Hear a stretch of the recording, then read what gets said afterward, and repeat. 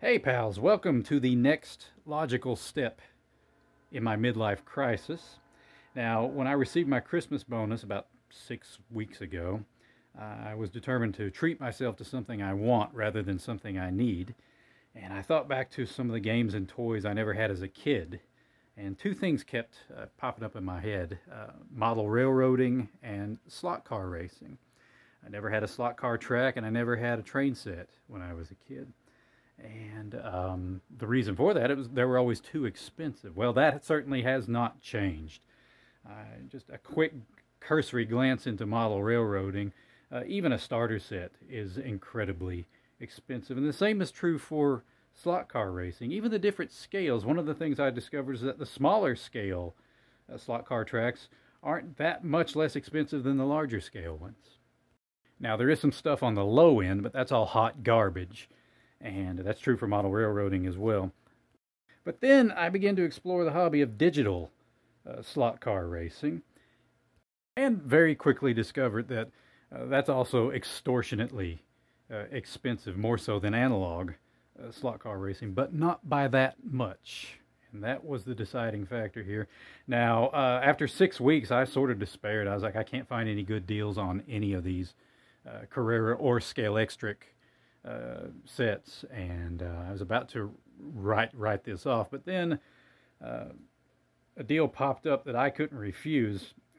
Now this set, this Spirit of Speed 132 scale set, just to put this into perspective for you chappies, this retails, the manufacturer's suggested retail price for this box full of stuff, $600 US. That's outrageous, wouldn't you agree?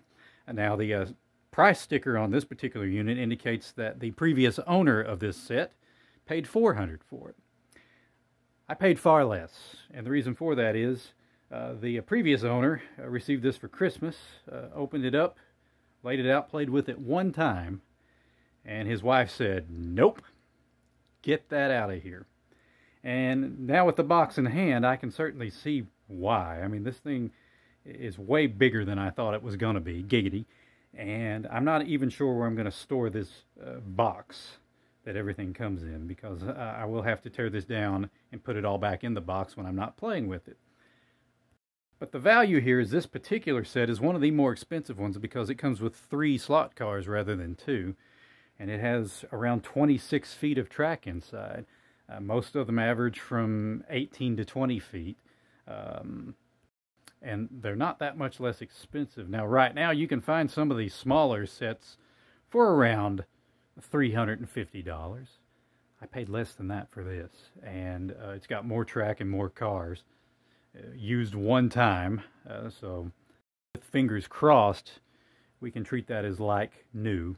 Now, there is a Carrera digital starter set, and it's called the starter set. It's got about 15 feet of track in it and 2 cars. I think they're Mustangs, GT Mustangs, but that starter set is only available in Germany, and after you pay the extortionate shipping cost to get it to the United States, it would have ended up costing more than I paid for this, with only 15 feet of track and only 2 cars. So regardless of what happens next, I got a good deal on this, fingers crossed, assuming it works properly. And we are dealing with I'm not going to call it computer technology, but they do call it digital technology. It's essentially Radio Shack technology, to put it bluntly. I'll explain this very quickly, then I want to open this up and have a look at it. The old slot car sets produced since 1930 are regarded today as analog sets. Basically, your cars have to stay in their own lane and race around. Using a controller with either a trigger or a plunger or something on it that varies the speed. It runs off an electrical current, just very similar to a model train set, okay? And, well, the digital comes into play because each of the cars that come with this has a little microchip inside that has a sensor built in. And there's, you can see it outlined in red on the box. They're lane switching technology. You don't have to stay in the inner or outer lane on this thing. You can switch back and forth during a race. You can also control the overall maximum speed of each individual car, and this is what appealed to me. You can program the cars to drive themselves. They call them ghost cars in this particular hobby. Now there's further features that I won't be able to take advantage of because these sets don't come with the pit lane add-on, and they should. I really think they should, because one of the selling points of the digital system is that you can simulate running out of fuel and having to slide into pit lane to refuel. That's part of the technology that's built into this system, but you can't take advantage of it until you go out and spend another $100 or so on the pit lane that adds on to the track. Now before we open it, I want to go hands-free or hands-on with the camera here and just have a good look at the box and some of the things it says. Now I can't stress enough how large this box is, and it's also very deep. It weighs 25 pounds, the box does. So this is a Carrera Digital 132 Spirit of Speed set. These came on the scene about 3 years ago. It's not the latest and greatest, but the track this comes with is the same setup, the same layout that comes with a lot of these other sets. It's 8 meters, and that's about 26, a little over 26 feet. It does come with 3 slot cars, 132 scale. And let's see, that's obviously Corvette, that's an Aston Martin, and that's a Porsche. And that's good for me because I'm more drawn toward European racing than NASCAR. So I recognize all 3 of these cars simply from watching Top Gear. So that works out for me. Now, let's get this out of the way right away. It says, caution, electric toy. Zooming in on the word toy. This is a toy. This is not anything but a toy. No matter what anyone in the slot car community says, this is a gigantic toy on this table right now. Okay? Now that that's out of the way, we can look at some of the... there's the lane changing feature shown on this. That's cool. And it says you can run up to 6 drivers on this. Now this only comes with 3 controllers, I think. I don't have need for 6 controllers. I only have need for 1 controller, sure, for my own purposes. But what we'll do now, I think, is flip over the box so we can look at some of the features on the back. That was not an easy feat. Okay, so we've got 3 different languages in play here. It says up to 6 cars at the same time. There's a look at what the controller will look like. Wireless controller. This does not have a wireless. There's no way it's wireless. I'm pretty sure it's wired. Cars with light function. Yeah, all the cars do have headlights and tail lights that light up. Customizable settings for each individual car. Speed, braking power, fuel level. Of course, we can't take advantage of fuel level without the pit lane add-on, and there's an example of it. This does not come with it. Ghost and safety car function. Yeah, I talked about that a little. Extra brighty sheen. Oh, sorry. Extra wide tracks. This is technically a 1/24 scale track, but it accommodates the 132 scale cars. And if I had 1/24 scale cars on this track, I want to get some of these shoulder add-ons so that they could drift. Now this is just showing some of the other things that are available. That's the wireless system. I'm positive this is actually wired. Okay, there's a double. There's the lap or the position tower. That's an add-on. It does not come with this. It's very expensive. The digital driver display, that does not come with this. That's an add-on. It's very expensive. The digital lap counter, that does not come with this. It's very expensive. The starlight, that says stop, stop, stop, stop, go, and that starts the race. I don't need that. That's built into the side of the brain. That's very expensive. This kind of stuff, add-ons, it's pricey. There's the pit lane. That's very expensive, about $100 for a pit lane. And shoulder add-ons for the track. It's all expensive, chappies. It's all very expensive. I figure with 26 feet of track in my little room here, that's going to be more than plenty. I probably won't even be able to use it all. There is a free app, but the slot car community at least the Carrera slot car community favors an app that costs around 15 bucks. I think it's called Smart Race. I'm going to try this first. But in order to take advantage of that, you've got to get the Carrera App Connect Bluetooth add-on device. Does not come with this. It's about 40 bucks. That's very expensive in my opinion. Okay.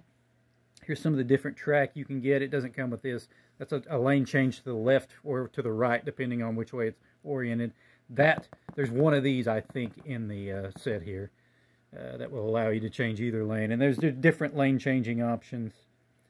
including on a curve. I don't know how successful I'd be with that. Remember, I've never played with a slot car set in my entire life, so we're going to have to take it slow to begin with. Here's a hairpin.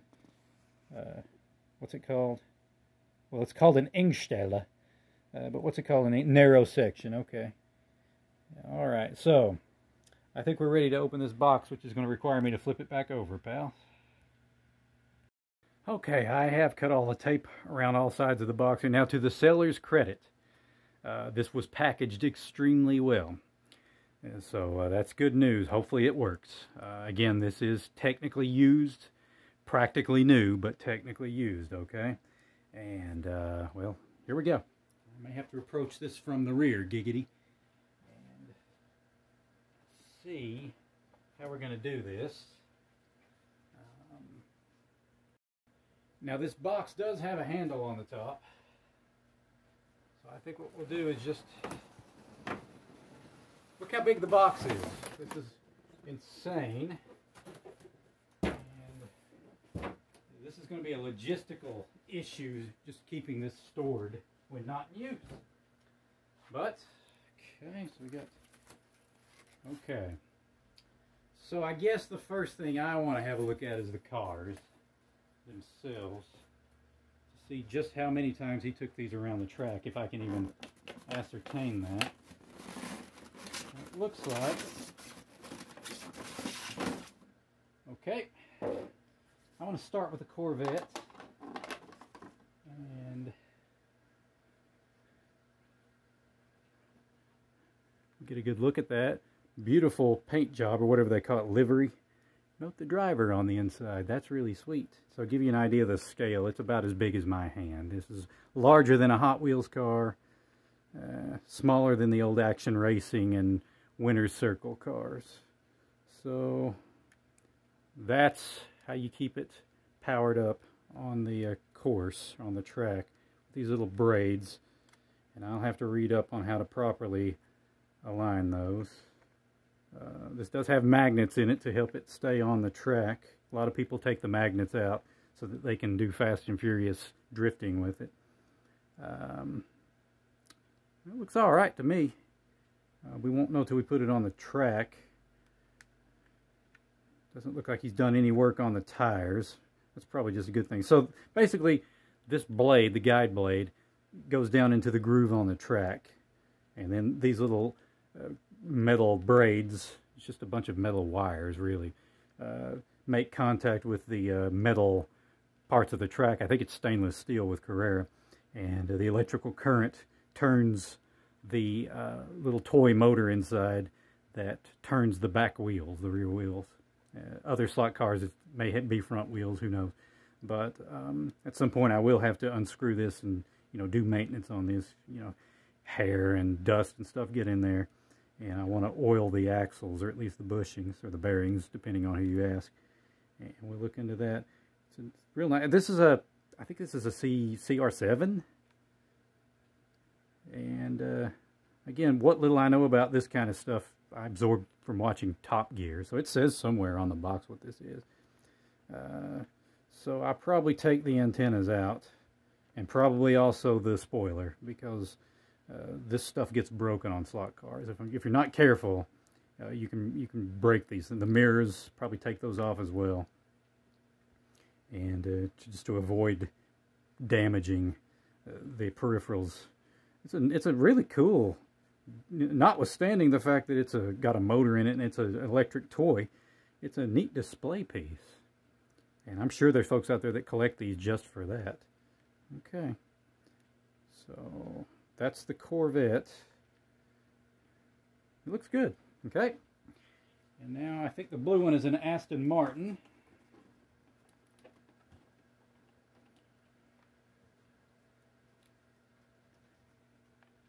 Okay. The heart of racing is the livery. Is that the correct word, I believe? So the antennas are intact. The spoiler is intact. Mirrors are okay on this. There's a little driver in there. And looks good. Okay. And this one looks a little different on the back. It's got the plate on the back here. And now it doesn't look like he fooled with this one too much. See how the braids down here are not worn at all? Looks like he may have only run the Corvette. Well, we'll look at the Porsche here in a minute, but these have got to flip up as well to make contact with the track. I know that. And yeah, there's a magnet in there somewhere. I think that might be a magnet. And that's the sensor, the digital sensor. And there's an on-off switch on that. If this doesn't work, okay, so this tells us on the bottom exactly what it is. Aston Martin Vantage GT3. And looks good. Alright, now we'll have a quick look at the Porsche. It's pink, and it's supposed to be pink. They call this a pink pig. It's based off another car that had this same paint job, or livery. And, yep, looks like he may have had a spill. Looks like the antenna got bent a little bit on this one. So, that's not a deal breaker, chappies. There's the driver on the inside. Yeah, I'm probably going to take the spoiler off all these. I don't think the spoiler has much of a function on these anyway. Now, on a real car, you'd need this to keep the ass end on the pavement, but keep it from spinning out with you. But I don't know if it has that much of an impact on a toy slot car. Oh no, he ran this one too. Okay, oh, and this one's dirty. Look at that. I have to get a toothbrush out before I even run this one and clean that. And I've got some stuff. I picked up some stuff that will not only clean the braids, but also the bearings or bushings and the gear on the inside. Keep everything well maintained. We'll talk about that at a later time. I'm not going to recommend it to anyone because everyone in this hobby has their own oil and grease or whatever they use for everything. But like I said, oh, he's got the, okay, cool. Good attention to detail on these.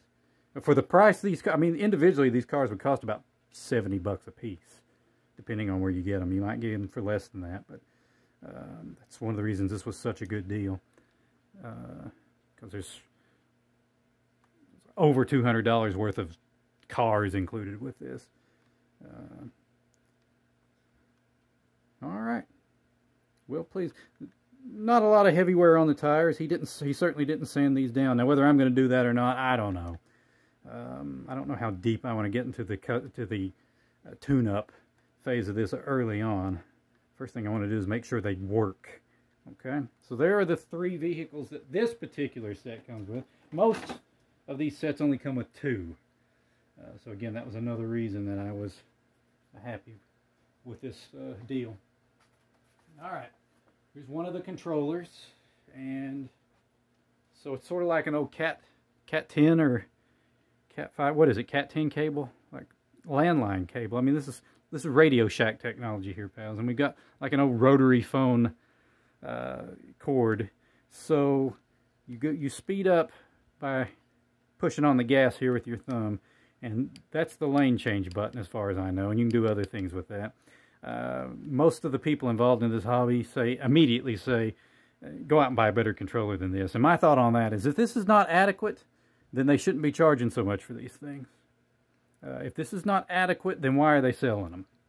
Okay? And, you know, this is not the only dog in the race. Scalextric is the slot car manufacturer most well known in, I'm going to say Europe, but probably not all of Europe. Certainly England and maybe English-speaking parts of Europe. Carrera seems to be more popular certainly in Germany and Austria. I think their company is located in Austria, and in the United States.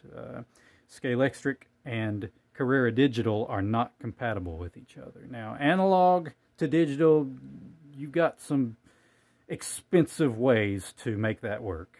Very expensive ways.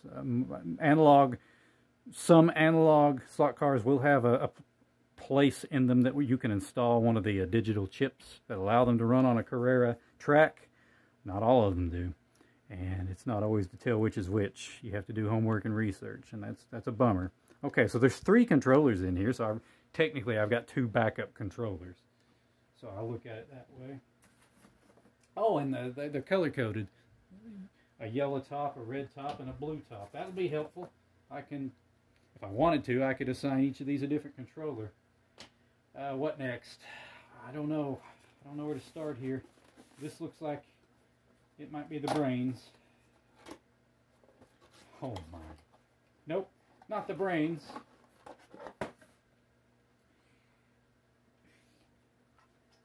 It's the plug, and I have to say I don't like the way he wrapped that. That's not good for the cord, wrapping it that way. I won't be doing that. But this plugs into an outlet. See, this is what electric football sets should come with, a transformer that big. But they don't. All right. Okay, it may have come that way, but I doubt it. Highly doubt it. So, and it does say toy transformer, so let's get any illusions out of our head of this being anything other than a really expensive toy, okay? Oh, wow. God, look how big that track is. I think I may have overestimated or underestimated how much space this is going to take up. Now, scale-extric track is less wide. It's more narrow.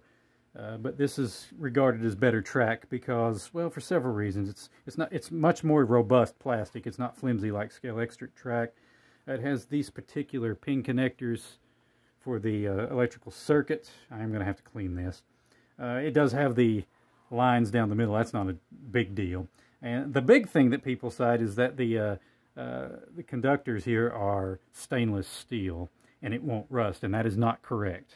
Stainless steel absolutely will rust, but I take it won't rust as readily. Oh man, and this is a tight turn too, isn't it? I may have overestimated.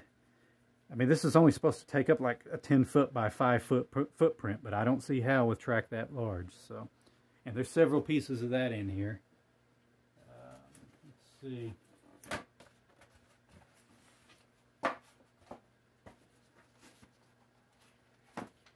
Okay, well, we got styrofoam. Oh. Well, here is the Digital 132 textbook. I assume this is in several different languages. Yeah, okay. Yeah, we've even got Mandarin and Cantonese in there, it looks like.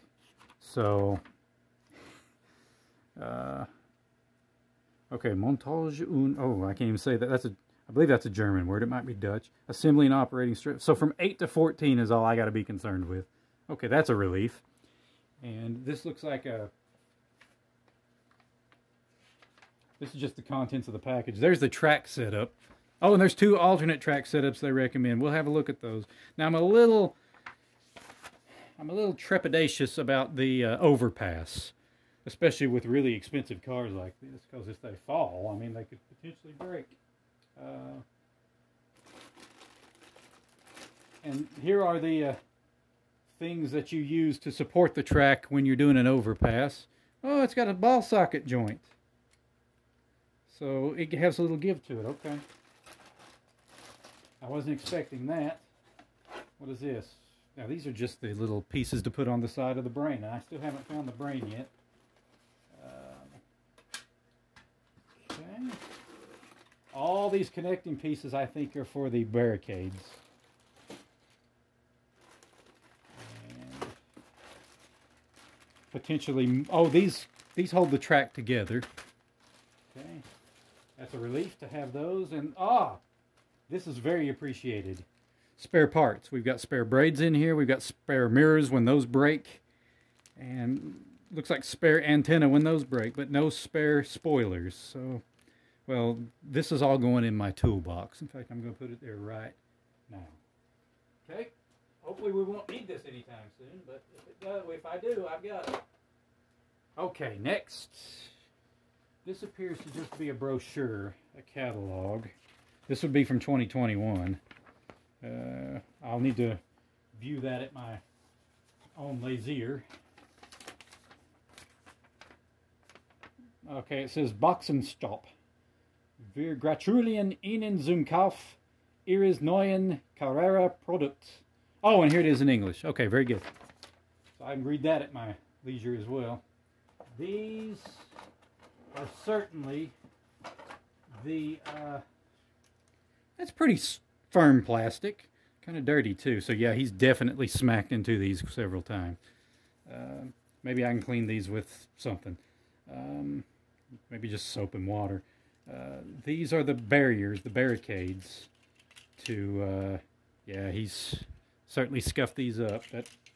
He disclosed that in the listing, so it's not that big a deal. These are to keep the cars from flying off the tracks, and hopefully they work. Fingers crossed there. Here's some larger. I wonder if you're supposed to cut this to spec or something. Or if this is just one long barrier. We'll find that out in due course, okay? This is going to take me probably a couple days to get up and running. The only thing I have not seen that I really want to see is the central processing unit, or the brain. Let's look under the cars. I don't think they're in there. Now, surely. Well, let me say this. There's still all this track here to look under. In fact, let's pop this up and see what's... There it is. Okay. Oh, geez, all this styrofoam. I'm never going to get this back in here the way it was in here. Well, we've got a stack of straight track. It's too heavy for me to lift in one go. So, and there's styrofoam everywhere, and that's going to be a problem with the track, all this styrofoam. But there's just some straight track, and as you can see, oh man, I may end up having to just make a tiny little oval on my floor here. I did not anticipate it would be this big, and I did measurements, so that's on me, but nonetheless. And now I've run out of room, so we're going to put these over on the bed. Another logistical consideration is how loud is this going to be in operation. That will limit when I can play with this.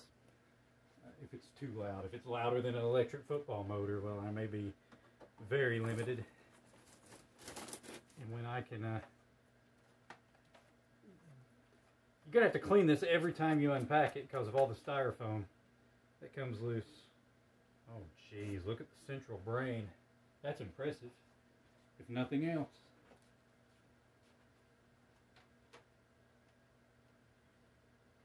Okay, so yeah, this table is definitely going to have to come down when I'm playing with this. This all appears to be one piece. Okay. So here's the start and finish line. And that transformer cord plugs into this unit.